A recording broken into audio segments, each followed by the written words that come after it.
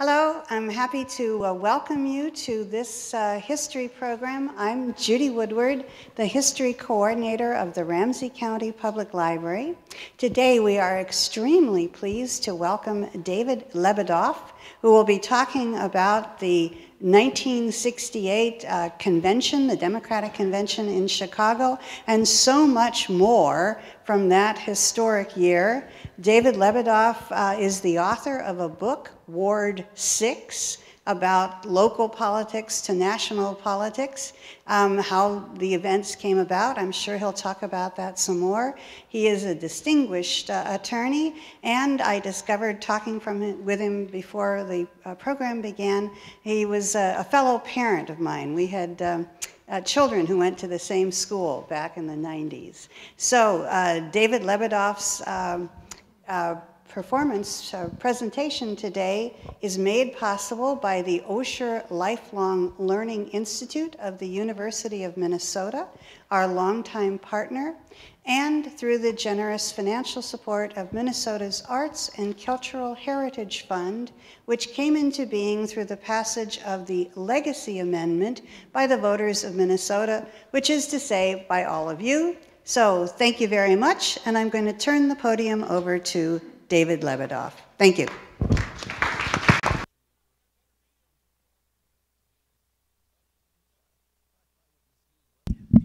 Can you hear me? Yes. Thank you for the introduction, and it's very, very good to be here today and see you all. I spoke to, years ago, I spoke to seniors in a high school in Minneapolis. The teacher asked me to speak because they had gotten to the war on Vietnam. I mean, I see people of all ages here, but there are a lot of people in America.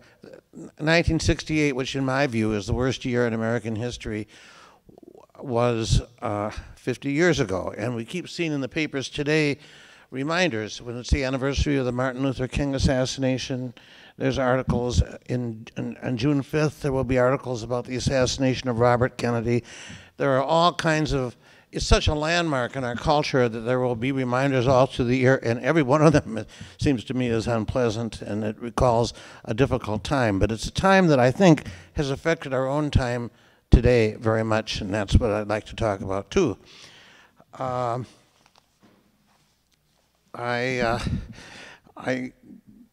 spoke to this high school, and these were, 17-year-olds, and the teacher said he had read this is my book, Ward Number 6, Scribner's, which I wrote shortly after 1968. It came out in 1972.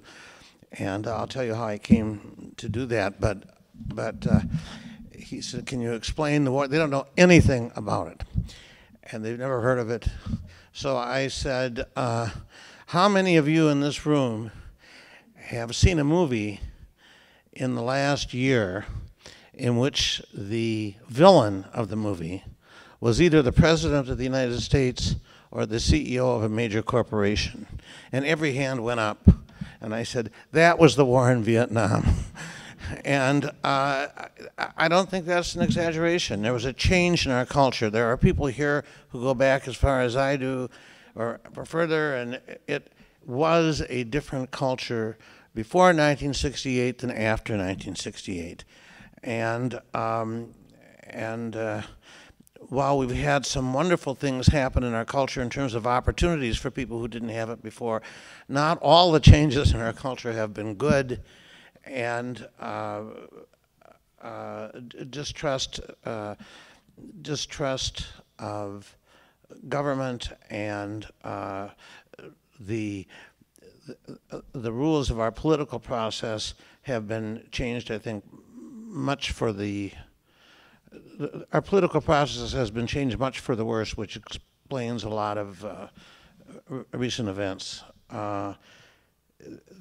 So I graduated from Harvard Law School in 1963. I went to work, my first job was being an assistant attorney general of the state for Attorney General Walter Mondale, who was himself about 33 years old. And we were all young.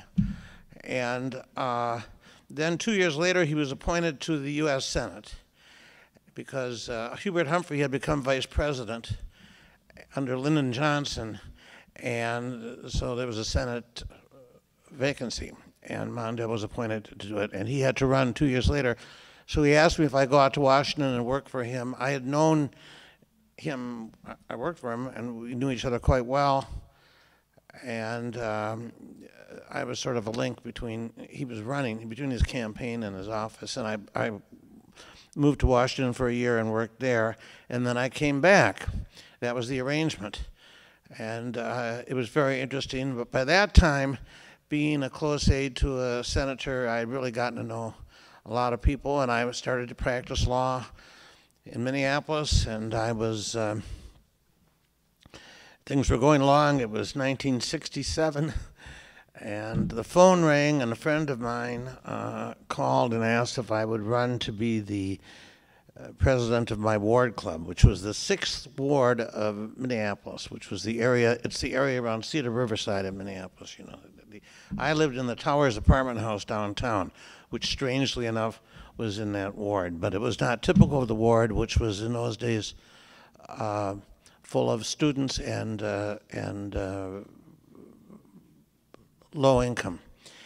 And so he was an officer of the Hennepin County DFL party, and he wanted, a friend who called, and he wanted me to run to be ward chairman. He looked to see who he knew who lived in that ward. I thought, well, all right. So I went and I started getting active in this ward club, which was all young students. And one of the reasons I wrote a book, and one of the things I wanted to share with you today, is that incredibly enough, all of the events of 1968, the anti-war movement, the fighting, the candidates, all really had a Minnesota origin. And much of what happened started in Minnesota and took place in Minnesota. When we finally got to the convention in Chicago, I stood on the roof of the Chicago Hilton Hotel during that convention, looking at fires and police and tear gas and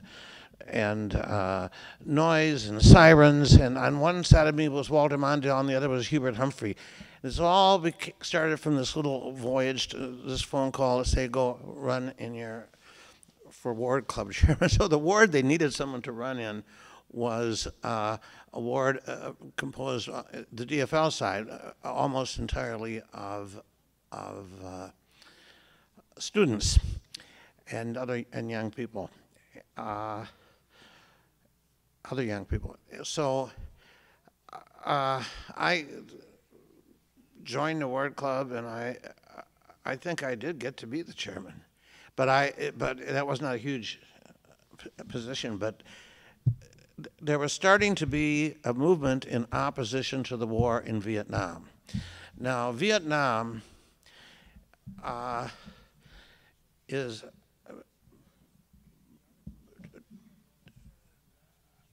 I think getting involved in Vietnam was one of the worst mistakes ever made by public officials, and they didn't do it through evil motives, but a mistake is a mistake, and it cost not only the lives of 250,000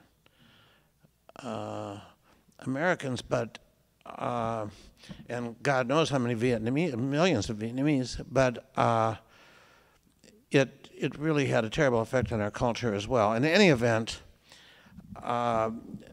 Vietnam was, you all know, I think, where Vietnam is, and it's in the news again.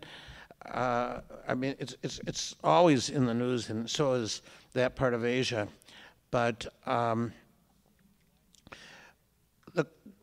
after World War II was followed by the Cold War, and there were numerous occasions of standing off against the Russians and threat of nuclear war. The most dramatic were the Korean War, which was a battle in the Cold War, and then shortly, and then when Kennedy was president, the Cuban Missile Crisis, which those of you who were around will remember vividly. And so we were used to, there was an American strategy of containment of the Soviets, which eventually I think was successful, but there were years of very, very, very great danger. We talked about having children in the same school. When the Berlin Wall fell down long after the stuff I'm talking about today, I was walking through the room and my 3 children were watching television, and I said, "What's that?" And it says, "The Berlin Wall fell today, the Cold War is over." And frankly, I burst into tears. My children said, "What's the matter?" And I said, "For the first time in my life, I don't have to worry about my children being killed by a nuclear war. And not to mention my wife and myself. And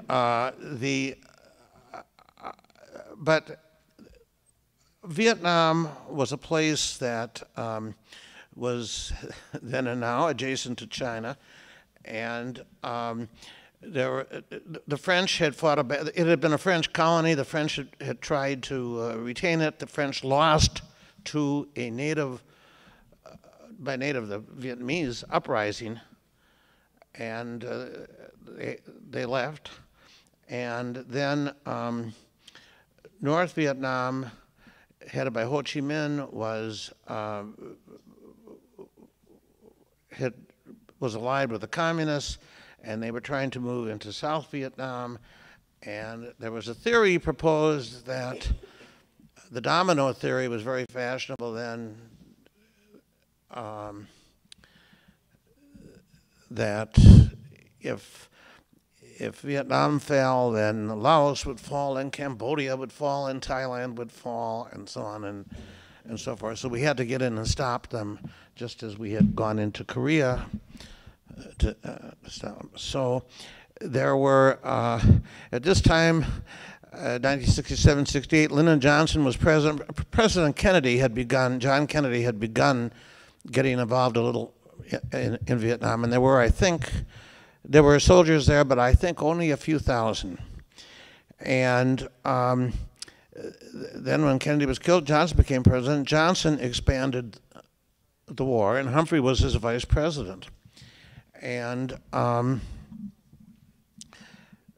war was getting more and more and more troops. Eventually, there were hundreds of thousands of troops there, and people began, Americans were being killed. Progress did not seem to be being made. What were we doing there? And a lot of people began to question the war, and an anti-war movement arose. And these students, it first occurred on campuses amongst students. In those days, there was a universal draft. So students would be the first, male students at least, the first to be, had a more immediate involvement in that they might be drafted, but students often lead protests even if there isn't that threat. And there was no lottery in 67 or 68. You just might get drafted. And I could have been drafted, but I wasn't, because they weren't using that many troops at that time. No one ever called. So in the Ward Club were a bunch of young students who were very, very angry about the war, and they started to organize against it. And they wanted to get someone to lead the movement. And you can't, how do you start an anti-war movement? And they actually, the person who agreed to be a spokesman for the movement and to run against President Johnson. President Johnson was up in 1968. You know, he had been vice president when John Kennedy was assassinated. Then he ran in 1964 and was elected. And then he was running for a second elected term in 1968, and supposedly a shoo-in. And so the question was, who will oppose him on an anti-war theme? And Senator McCarthy, Eugene McCarthy from Minnesota, agreed to do so, and he became the spokesperson for the anti-war movement. And that was considered by, I will tell you this, I've been active in politics for more than 50 years, and I have never once known the conventional wisdom to be correct. And everyone said, that's not exaggeration, everyone said, well, this, have a campaign against Lyndon Johnson, stop the war, that's not going to get anywhere, So anyway, I was working with these kids because I'm in the ward club, and it wasn't a job. I was practicing law, and the ward club met every month maybe, but I became friendly with some of them, and they were, I was older than them, but not that much older, and we became friendly, and I was also opposed to the war, by the way, but I wasn't opposed. I wasn't a McCarthy supporter because I said then, and I think of it. Well, I'm going to show you that I was wrong, but I said that if you oppose I'm against the war. It's made no sense whatsoever to me. But if you deny the president the endorsement, you'll split the party, and the Republicans, most of whom were supporting the war, would win. And so what good would that do? And you could say I was proven right because Humphrey eventually lost and Nixon won, but I wasn't right, and I'll get to that in a minute. So I got active in this group, and they were opposing Johnson, and no party regular, hardly any, with the exception of Senator McCarthy, hardly any party regular, hardly any office holder in the land, even people opposed to the war,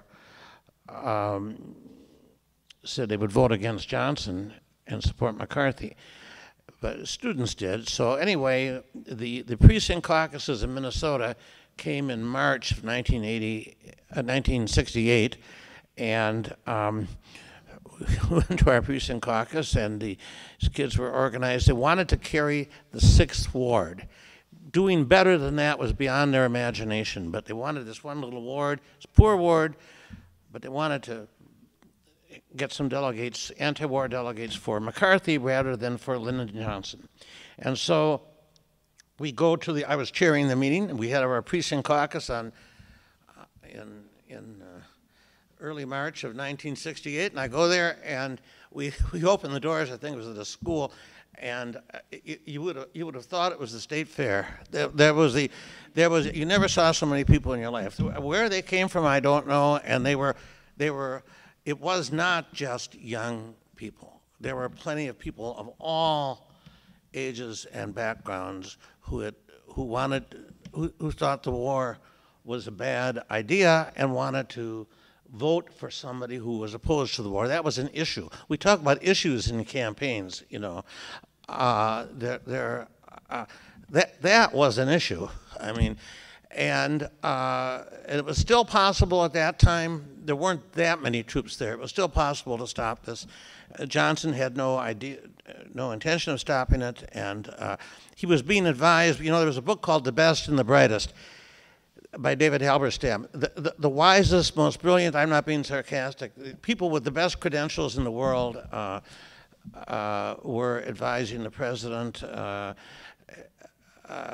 to stay in Vietnam. The communists don't respect weakness. If we withdraw, And Johnson was, I think that if John Kennedy had still been president, he would have gotten out because I think he was a shrewd politician. But I think Johnson didn't want to be the first president to lose a war. Plus, he had all these. Johnson, though very smart, had an inferiority complex because he had a very difficult. He'd been born in great poverty and didn't have the same kind of education that these advisors had, and so these guys must know. So, and then Humphrey was his vice president, and Humphrey was from Minnesota, so the whole establishment was for Johnson. And I was what was called in those days an administration dove. there was somebody who backed the administration but was a dove on Vietnam. That's how there were administration doves and administration hawks.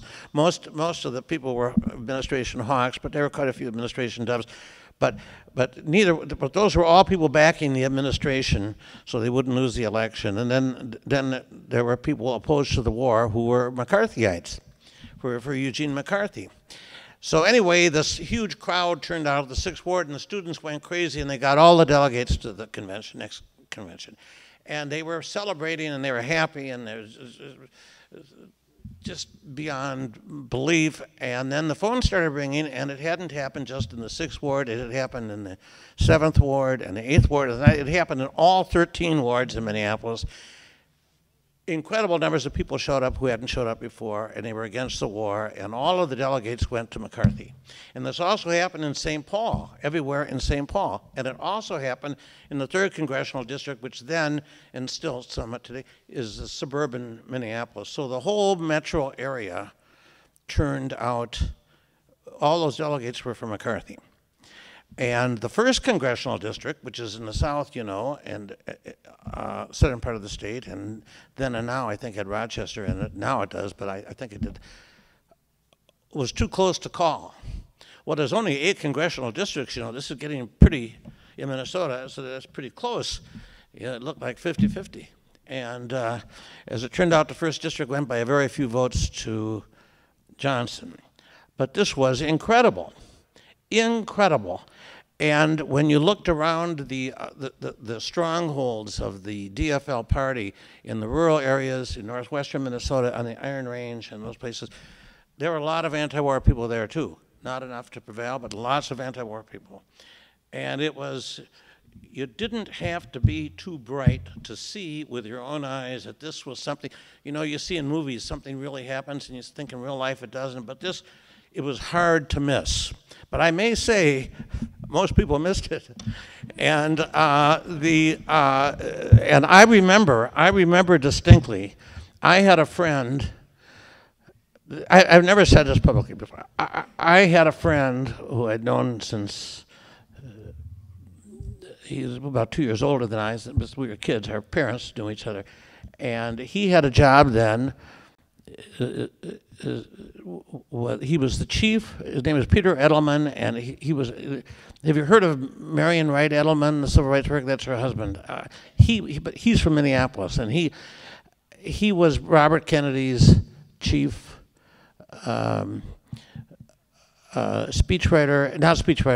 policy advisor. And I wanted to call him on the phone the next day and ask if I could come out at my own expense and fly out and talk to Robert Kennedy. And I didn't have the guts. And what I would have said had I gone, and you may now wonder, why didn't I just call on the phone? I don't know. Say, if I were you, I would advise Senator Kennedy, Robert Kennedy, who was a senator from New York, to get into the race before the New Hampshire primary, which was 1 week from the Minnesota caucuses. There was no publicity in the national press that Humphrey's home state had almost gone for McCarthy. But the first primary was in New Hampshire a week later. And in that primary,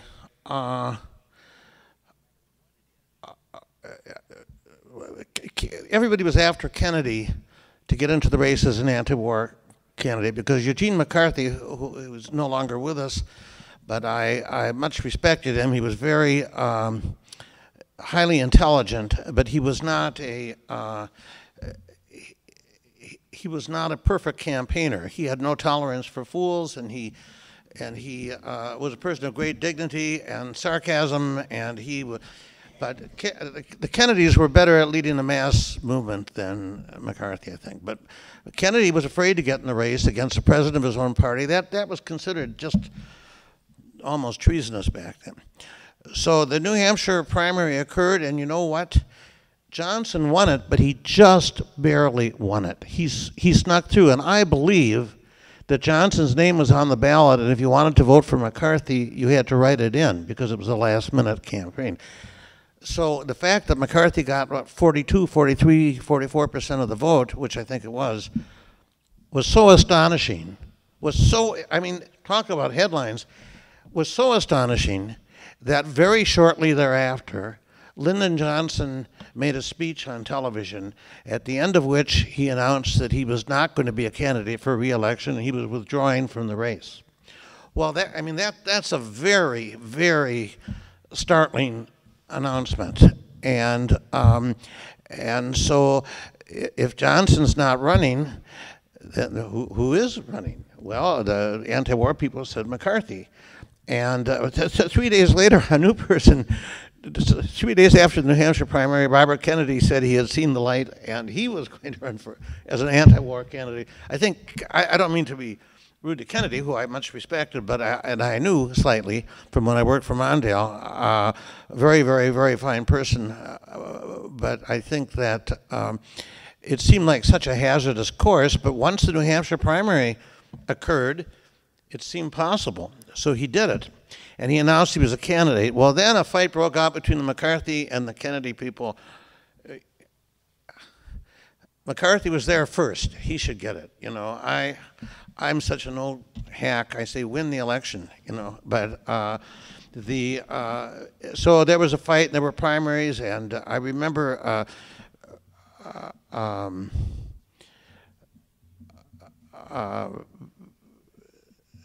There were some highly combative primaries, and I think that McCarthy won the Oregon primary against Kennedy.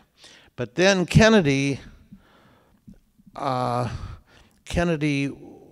won the California primary against, which had then is now a huge amount of delegates, against McCarthy and Humphrey. And Humphrey was the candidate, administration candidate to support to replace Johnson. And then hours after winning the primary, Kennedy was tragically shot and killed in the kitchen of the hotel where the victory celebration was, and he died the next morning. So there was the anti-war movement only had McCarthy. There was no Kennedy. He had been killed. And in Minnesota, we had a convention, a state convention then, and the two candidates for president at the Minnesota State Convention, you know, the state convention elects delegates to the national convention in Chicago. And the two candidates were both Minnesotans, Hubert Humphrey and Eugene McCarthy. And everyone at the convention knew both the candidates, you know. And it was the entire national press corps was out here, and the convention was so close, because remember, there were there's 8 congressional districts, 3 were for McCarthy, and the others were for Humphrey, but one of them very, very, very narrowly. So there was almost enough votes. So they got to but it was a very tense and difficult convention, and Humphrey got the delegates, but the people who won the 5th district, the Twin Cities, got the delegates to the national convention from those, but you also have 20 at-large delegates to from Minnesota. And those 20 at-large delegates went to Humphrey and the McCarthy people said, look, we have about 45% of the delegates to this convention. We want 45%. Give us 8 or 7 or 6. Give us.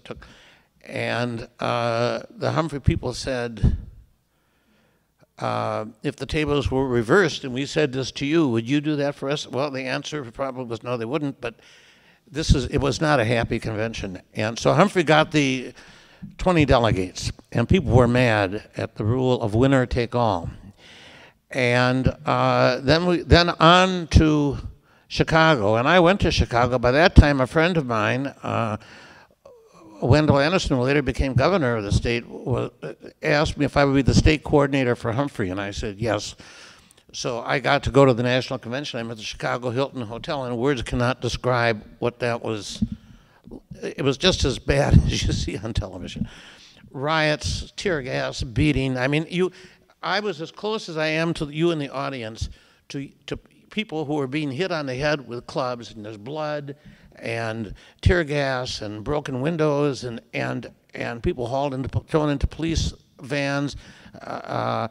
There were thousands of National Guardsmen, policemen. It was a terrible, terrible, terrible convention, and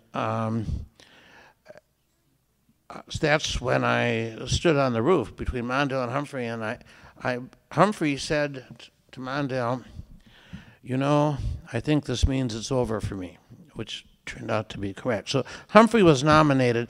Humphrey, who in his heart of heart probably was not too enthusiastic about the war, didn't want to cross Lyndon Johnson. And even though Humphrey was the candidate for president, he got endorsed in Chicago. But what I want to tell you today is I was at that Chicago convention. I sat there, with the Minnesota, I wasn't a delegate. I sat with the Minnesota delegation. I knew them all. I knew all the Humphrey people and all the McCarthy people, and I knew all of the campaign staffs, the two offices, and I went there and I knew them. I was a young guy then, but it just happened to be, I always say, in the right place at the wrong time. And so all these people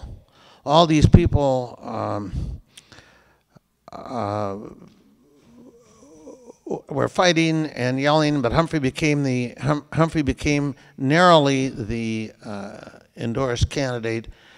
Well, not so narrowly, because most of the states used precinct caucuses, not primaries, and he had the delegates. But people felt they'd been denied. What I want to tell you today is that if Robert Kennedy had not been shot, I am as certain as I am of anything in the world that Kennedy would have been nominated at that convention for president and that he would have won the election. And that was a terrible loss. I don't know whether Robert Kennedy would have been a good president or a bad president. I'm not trying to promote any candidate or any party. But he had the charisma and to war, and it would have been a steamroller, I believe.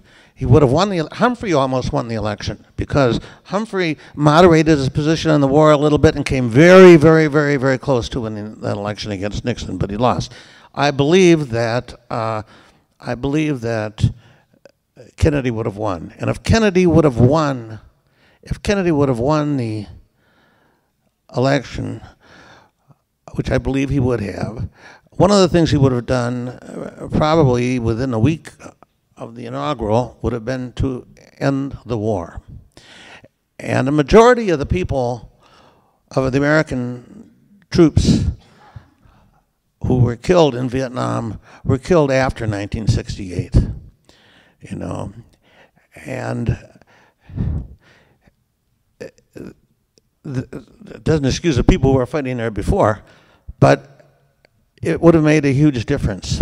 But it didn't happen. And the war, as you know, outlasted Nixon. Nixon resigned as president in his second term, and the war was still on. You know, I've never understood why Kissinger keeps getting all these Nobel Awards for his peace plan, because the war, you know, so far as I'm concerned, the war ended when the North Vietnamese climbed up on the roof of the American embassy. You know, what was the negotiation there? In any event, what happened then is the most important thing about 1968. A great many idealistic young people had opposed the war in Vietnam, and they wanted it to end, and they wanted to elect a candidate. And then not only did they not elect their candidate, but they didn't end the war, and the war went on and on. And Nixon had kind of cynically eliminated the draft, and so it was a little less opposition. But it went on, and thoughtful people who had opposed the war began to think that the political system does not work. Here we are, everybody we know is against the war, and all these people turned out. Well, really more people turned out in the primaries for Humphrey, but you can understand perfectly well why people felt that their hopes had been dashed. And so some of the very most thoughtful people in the country did something that I think is very unfortunate. They changed the rules of our political process. They made it harder and harder to, I think a certain distrust of majority rule crept into a lot of educated people's minds. And so they changed the rules and they made it more difficult. In the precinct caucuses in Minnesota, where you used to open a door and everybody came in and then they were out in an hour, precinct caucuses tended to last 7 hours, and a parliamentarian would have not been able to follow the proceedings. They were archaic, and then you had rules, so you couldn't have any more winner take all. You had to divide. You had to get your proportional share. What could be more fair than proportionality? Well, the problem with proportionality is, if you take a DFL caucus, the McGovern-Fraser guidelines were passed in 1972. Also, Don Fraser from Minneapolis helped write those guidelines.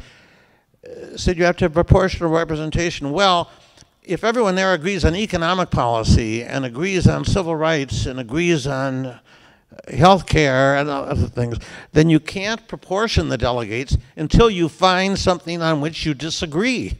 You can't do it. The rules say you have to have proportionality, so you have to find that one issue that divides you and elect delegates on that. And sure as shooting, an issue came along called abortion. And that was the way delegates were selected. And I understand and respect the passions on both sides of that issue, but that wasn't the only issue facing the country. And single issue politics stemmed from the so-called reforms after the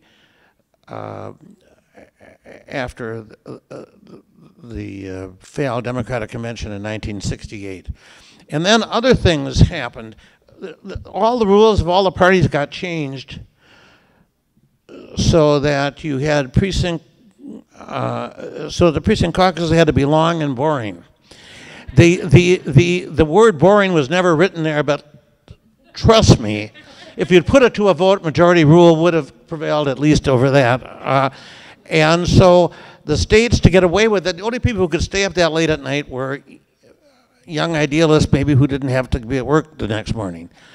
And so all the states quick switched to primaries. We didn't used to have all these primaries.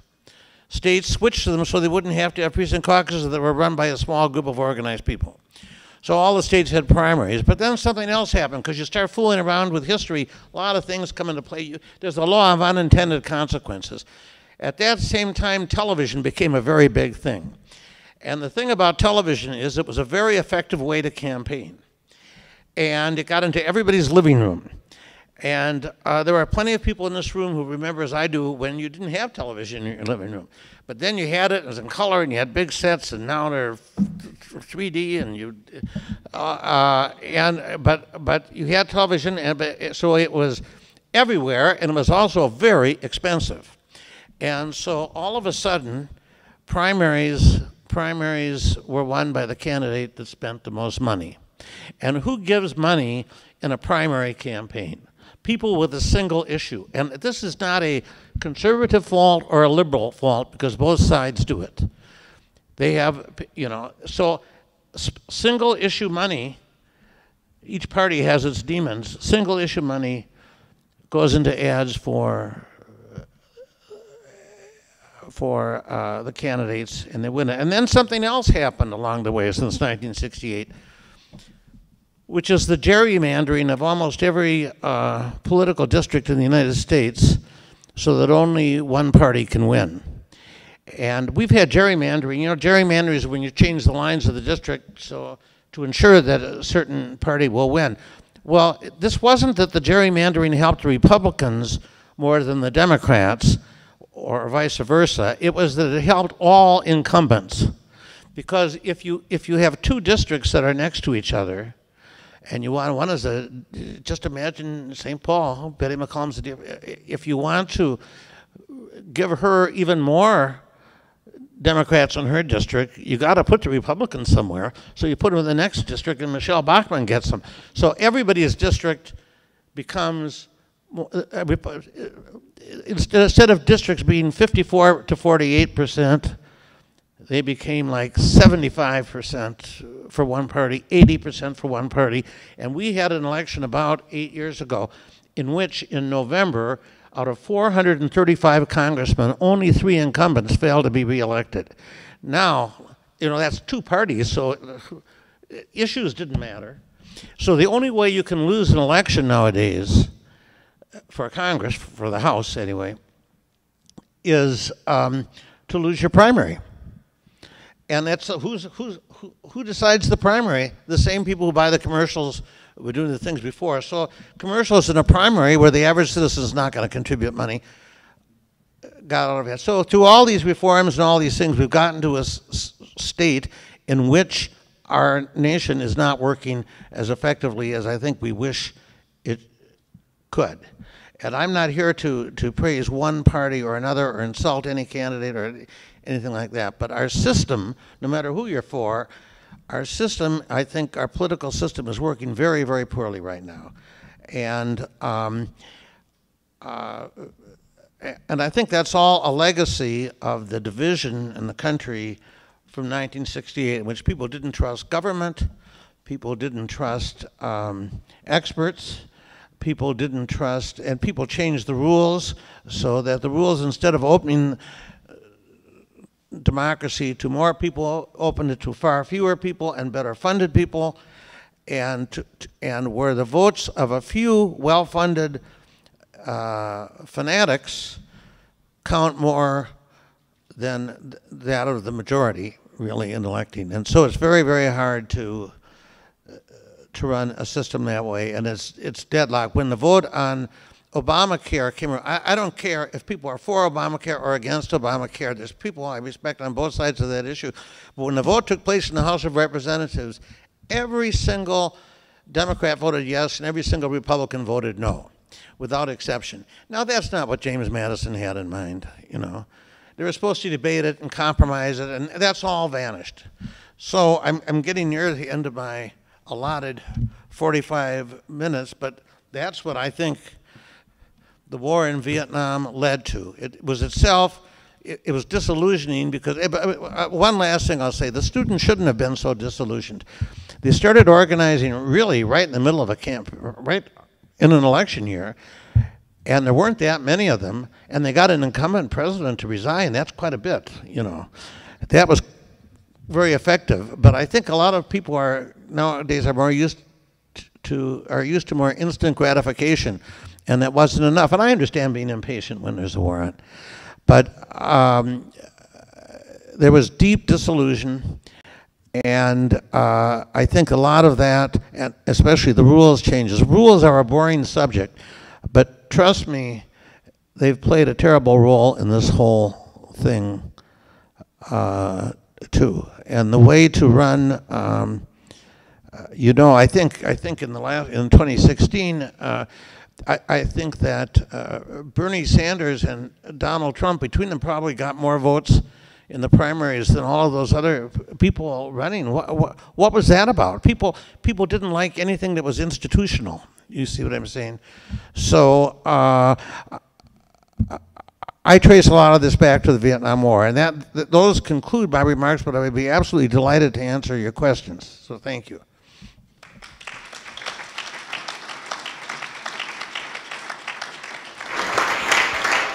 And let me bring the mic around so that we can all hear the questions. And and I'm dropping my money here. Who has a question so we can hear the question and we can get their question recorded? Okay, ma'am. I'm just wondering if you have a potential solution. Well,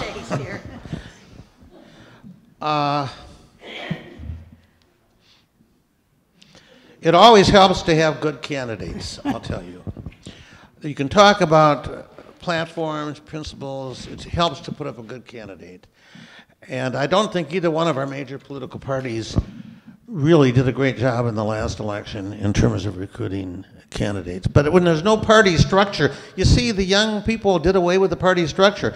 Party structures groomed candidates, and there's no grooming ground anymore. However, one thing that could help a situation enormously would be to get rid of gerrymandering. The Supreme Court has a case in front of it right now, and I don't approve of the Supreme Court making law, but in this case, I wish that they would rule that it's unconstitutional to say that no incumbent can ever lose. It certainly wasn't, the framers of the Constitution never imagined that. And I think there's a law in Iowa that says that when you reapportion every 10 years, you have to try and make every district as close to even as possible. And so you don't have to make it 50-50, but it could, 48, 52, try as hard as you can. That would make a huge difference because it would you'd have to move to the middle and compromise in order to win. It would be the opposite of what we have today. So that would be the single best thing that we could do right now, plus get some really good candidates to run. As I say, if a crazy assassin had not shot and killed Robert Kennedy, the political system would have solved that problem, I believe. I don't know what kind of a president he would have been, but I think he would have ended the war. Any other questions? There's questions way back here. Let me bring the mic back.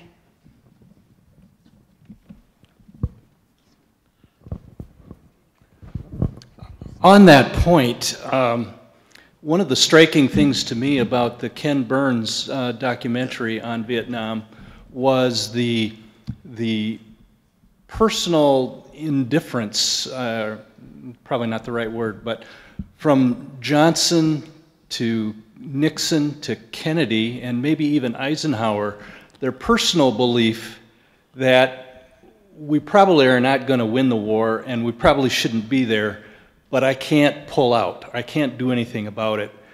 So what gives you the kind of the confidence that Robert Kennedy would have been different?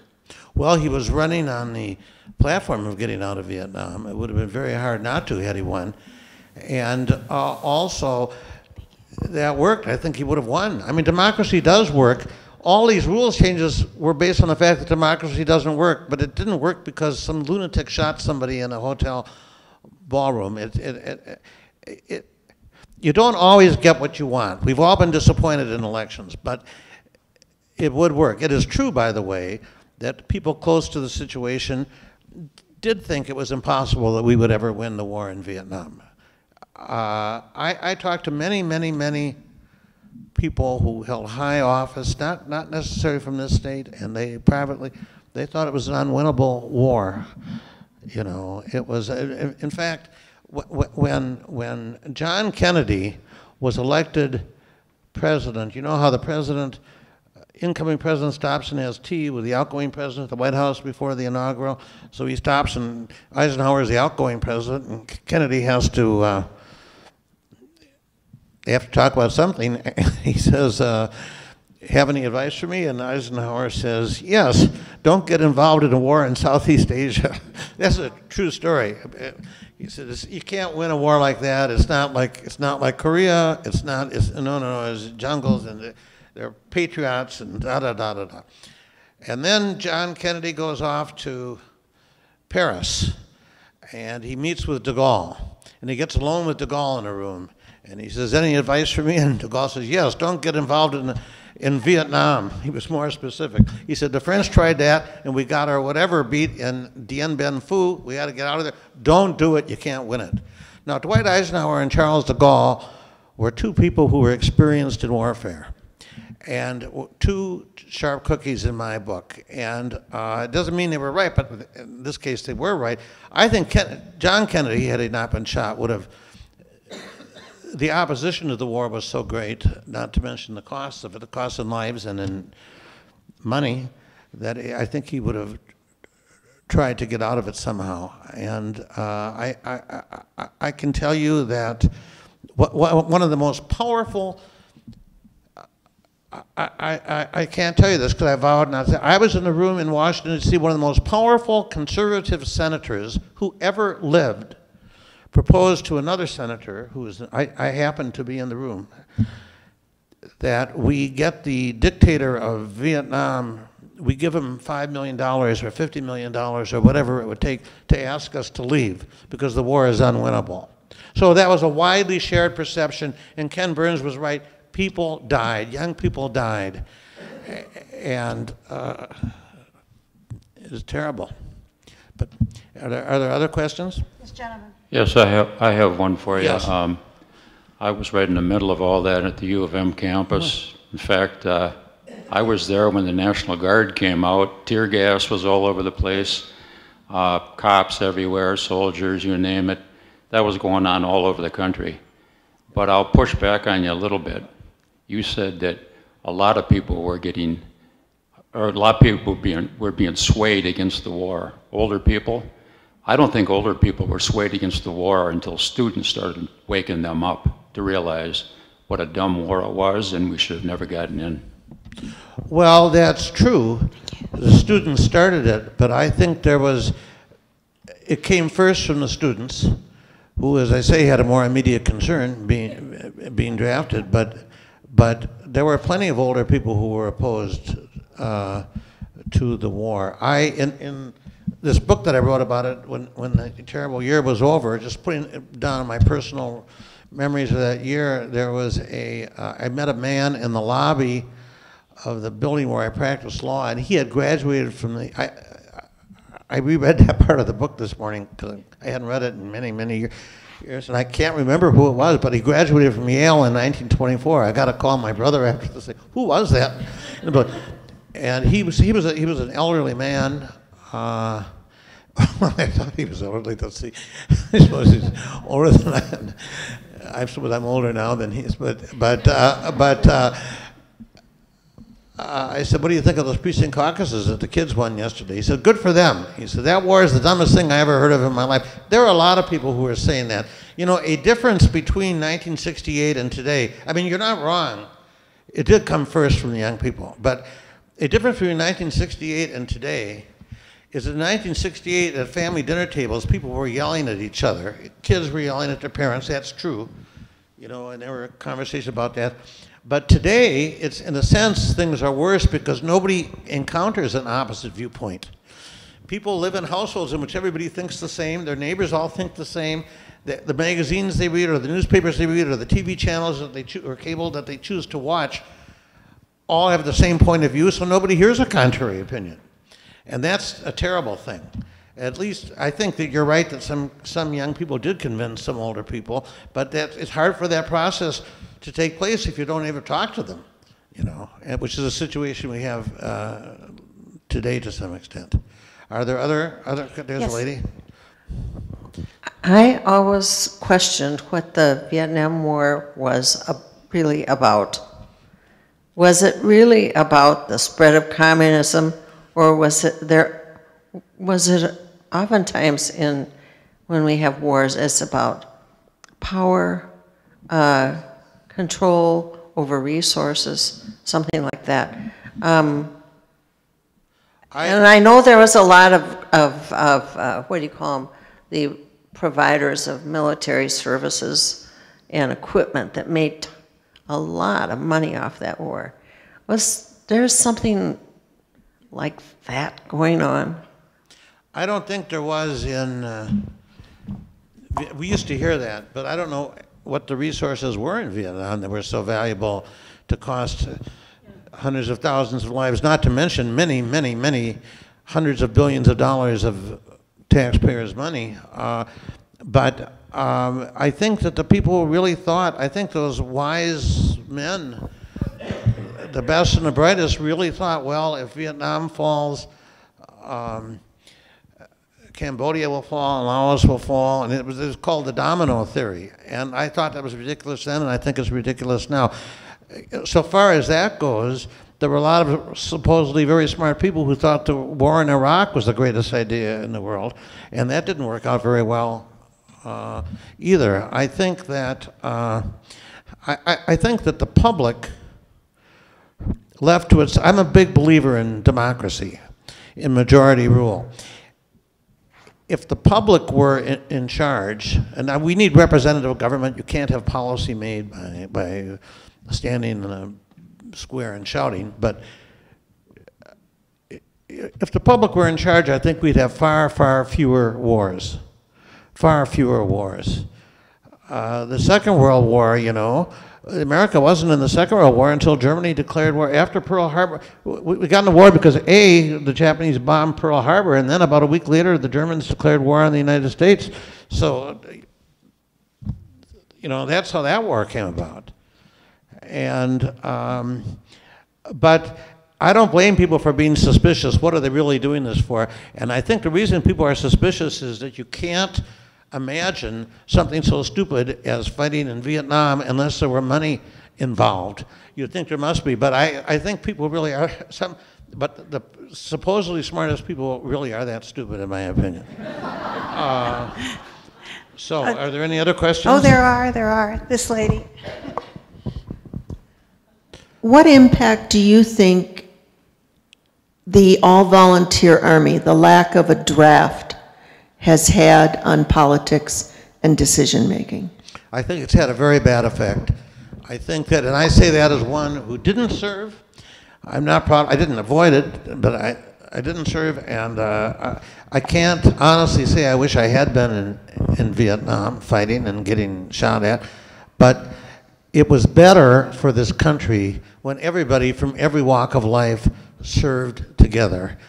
And our army has increased smaller and smaller and smaller, and now they hire contractors. They hire contractors to do an enormous amount of the work, including fighting. And the contractors don't have mothers who are going to protest against the war, or if they do, maybe they do.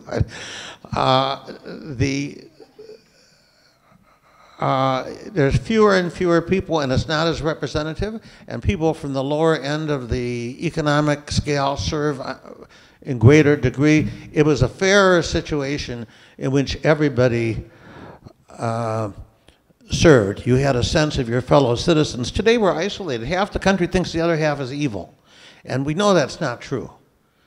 We know that most people are decent, trying to do the right thing, but we all have different information. And if we don't know each other.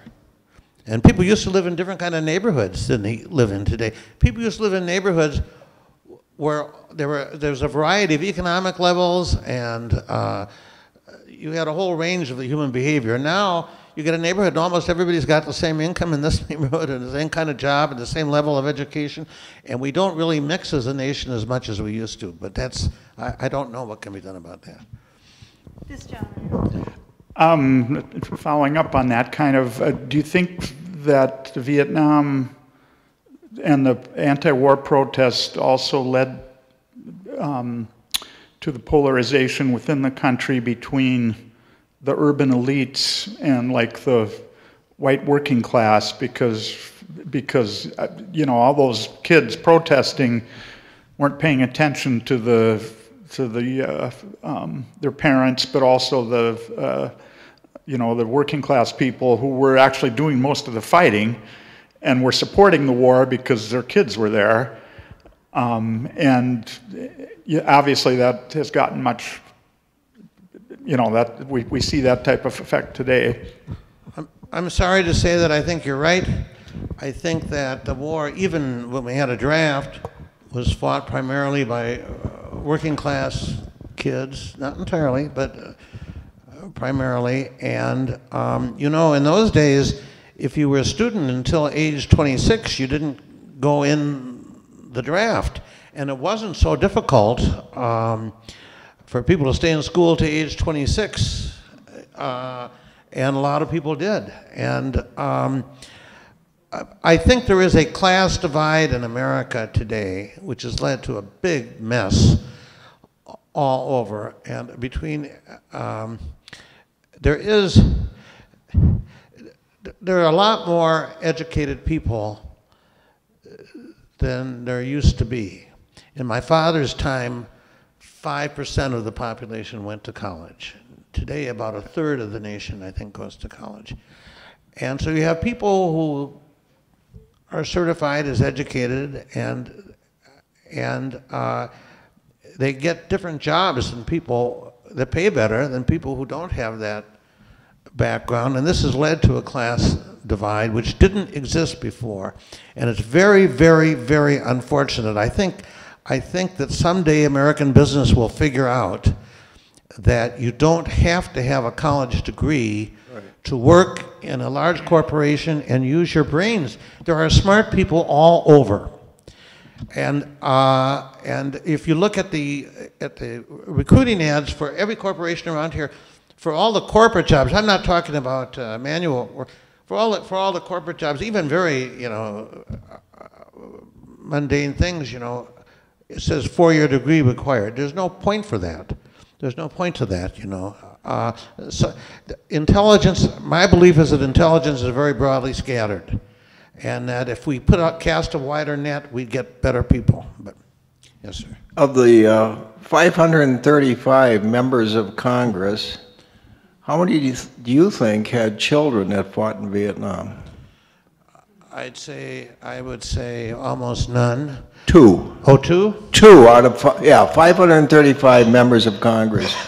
And if you were Hispanic or black, your odds of dying were twice your percent of the population in the United States. Yes, and we had a family at our house for dinner, a black couple, and the man said he had served in Vietnam, and he was usually such a placid guy, but he got really angry, and he said, I felt like a jerk. Everybody in my whole platoon was either black or Hispanic. Other people weren't doing it. Well, you understand that's not right. And I think what a lot of people of color don't understand is that most people, white or whatever color, don't like that either. It's not a good system. It's not a good system. But we have a country now in which it's not the 1% against the 99%. It's about I'd say 15 or 20% who have good jobs and a good future against about 80% who find their standard of living going lower than what their parents were, and that's not good for the country. It's not good, and it doesn't have to be that way. And that's how elections are decided nowadays, over that issue.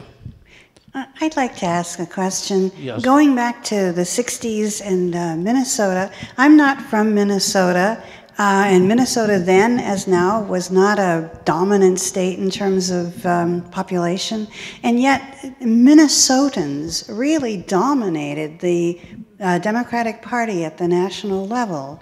What accounts for that? That is a wonderful question. It's because we had a strong party structure here. You can't have politics. Right now, I'll let you in on a secret. There are no political parties in America. There is no Republican Party and there is no Democratic Party. There are people who claim to have those party labels and they have conventions, but there really is no party. There is the incumbent party, and then there's those other two groups. And when you have an election every 4 years, different groups, I don't care if they're on the right or the left. I don't care if it's pro-life or pro-choice. I don't care whether it's the NRA or global warming. People with causes they feel strongly about come up with money and elect people in the primaries. And who do they get? Photogenic people, people who say the most outrageous or arresting things on TV. When you had a party structure, which Minnesota did, before they reformed the party in 1972, there was something like 150,000 Minnesotans went to the precinct caucus, and last year there was 4,000. So much for opening the doors to the people, because why would you go unless you're a masochist, or you have insomnia. So, yes. Are there other questions? There's a lady. Okay, all the way back here. Oh.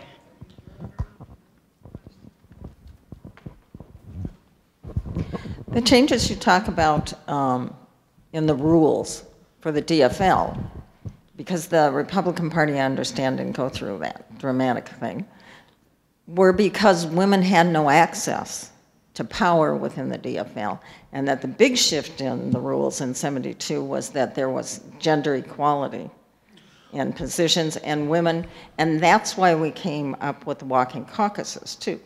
Well, that's a point, and I will stand somewhat corrected. The American society, not just politics, American society was not open to women back when I wrote this book the way it is now. My wife has made a good living as a lawyer. My sister, when we got out of school, got a job as a secretary. She worked herself up. Her two brothers went to law school. We were triplets. We were the same age. We got the same grades in college, and her two brothers went to law school, and she got a job. Now she worked her way up and became a producer at WCCO, but it was very hard for women, and that was an advantage. The walking caucus was partly designed to get gender equality, but it has not led to ideological equality, which you could have. There's women represent all points of views, not just one point of view, and it's good. It's good that the biggest change for the good in my lifetime is equality of opportunity. This goes for people of color too, though it's not as far as we should be. But all of that has changed from when first time I said this publicly. It's only been true for 2 weeks. I'm 80 years old, and it's a much better world today in those ways than it was then. There's no question about that.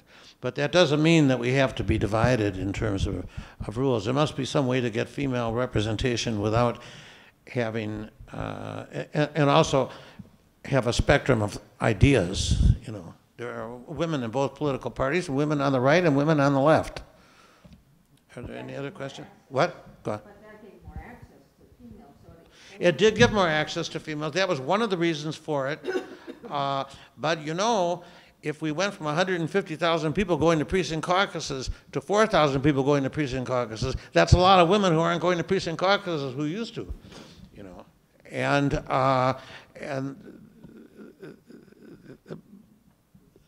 there were women in politics, and there would have been even more. And now that's a problem. That's that kind of inequality, but there's other kinds of inequality. I wouldn't say that everybody's got a perfect, every woman is equal. There's still problems. There's child rearing issues. There's all kinds of things, but there has been a lot of progress. Are there? And in all fairness, that was one of the reasons you had those rules changes. But what question? Yes, I'd like to sort of stand up for the college kids a little bit. Yeah. You're right that they could dodge Vietnam for a number of years by staying in school, but I'll tell you what, they were closely monitored, and I know because it happened to me and many of my friends. The draft board, they knew where you were, they knew how to get you. As soon as you graduated, you got induction notices ASAP, and if you dropped credits in college, you got inducted. That happened quite often. So the gentleman over here is right. The lower class people primarily were in Vietnam, but there were college people over there also. Oh, there were college students in Vietnam, but there's no question you're right about that. But in terms of the proportion of the and the situation was better then than it is today, you know, yeah. in terms of that. But it was much easier for educated, affluent people to escape the draft than it was for poor kids or working class kids. Yeah, but not all college kids were affluent.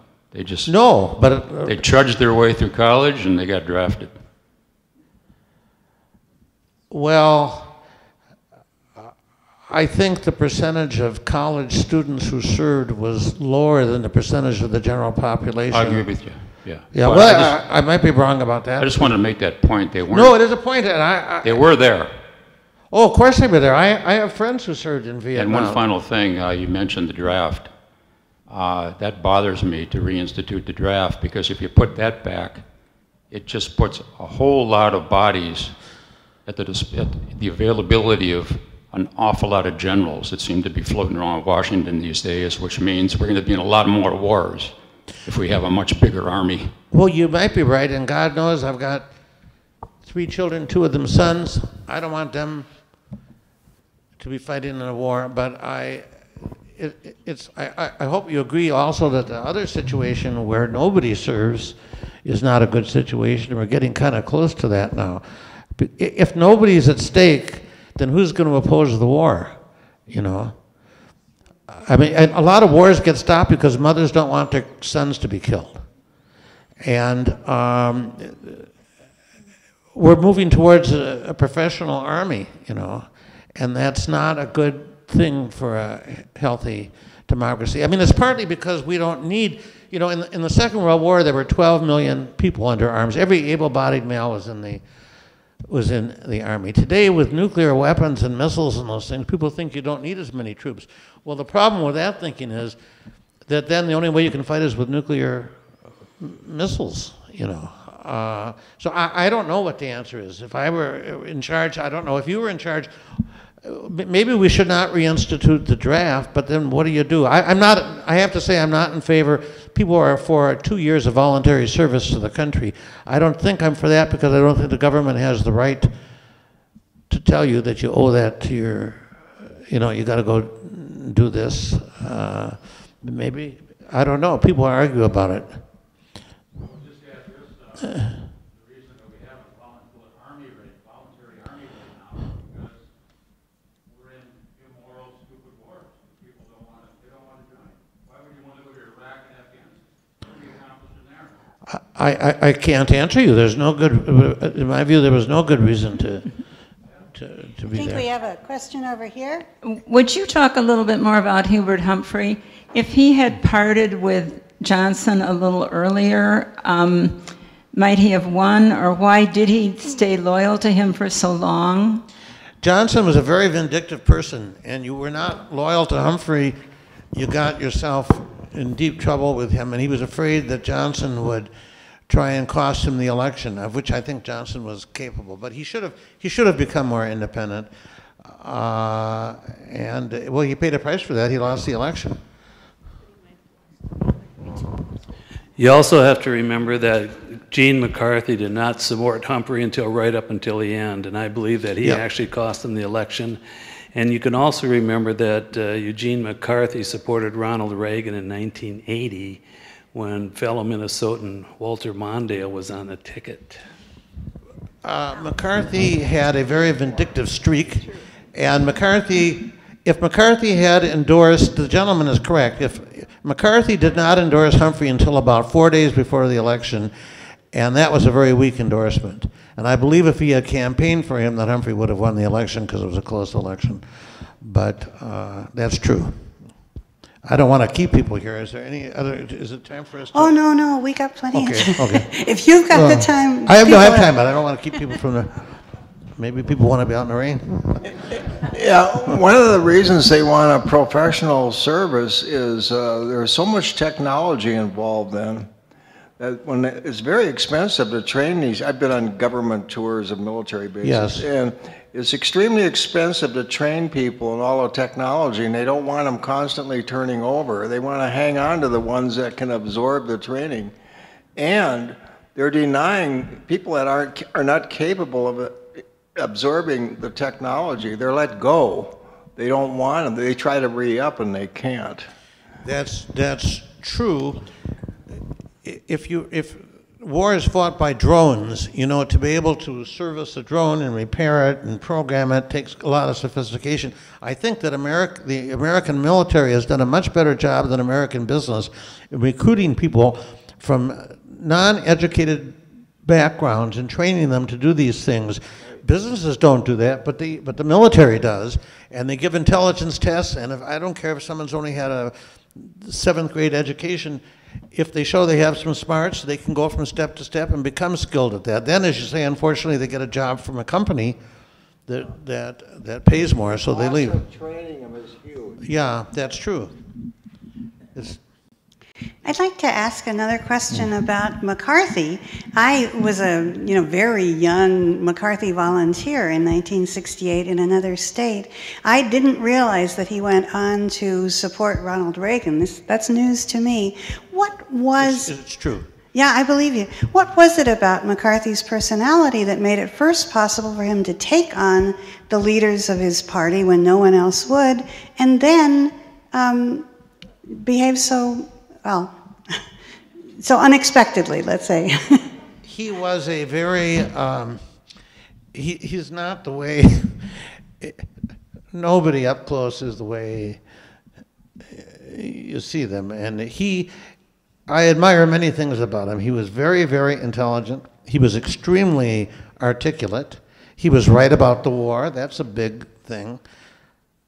But he was not as perhaps compassionate as a human being could be, and he was very vindictive, very vindictive. And, these people, these great names can behave like children. Here's a story about McCarthy and John F. Kennedy. This is really before I was active in politics, but I got this from McCarthy's administrative assistant, Jerry Eller, who's dead now too. But when John F. Kennedy and Eugene McCarthy were elected in the 1940s to the Congress, they were two young senators. And they were the two up-and-coming senators, it was seen. They were both very smart. And they were also both Catholics, and so they were always invited to these dinners, the Cardinal Spellman dinner, the such and such. They go all over where there were fundraisers, and getting the awards, just people of all backgrounds get invited to ethnic group dinners. So they went to a lot of dinners together, McCarthy and Kennedy. And John F. Kennedy, like most very, very, very rich people, was not in the habit of spending his own money. The rich people I know, don't carry money with them. Say, would you get this popcorn? And so Kennedy was like, so McCarthy and Kennedy used to go to all these things. And at all of them, McCarthy had no money. He had been a seminarian before he became a senator. He had just his salary, his Senate salary. And Kennedy would walk out of the cab as if it was free, and McCarthy would have to pay for it, and so on and so wherever they went. So according to Jerry Eller, they go to a dinner, the Cardinal Spellman, whatever you call that dinner. It's a big, big, big dinner in New York, not just Catholic, but the Cardinal hosts it, and everybody goes. It's a big political dinner. So they were the two guests of honor. So they get there, and they take a cab to the Waldorf Astoria Hotel, where they're being put up in a suite. And Eller's there, too. And so they get out of the cab, and once again, Kennedy walks off, and McCarthy pays for the cab. And he was in such a bad mood about it. He couldn't stand that. So they go up to the suite, and the suite has 2 bedrooms, in the middle, a living room. And McCarthy, on the way up to the suite, buys a New York Times. And they get up to the suite, and there's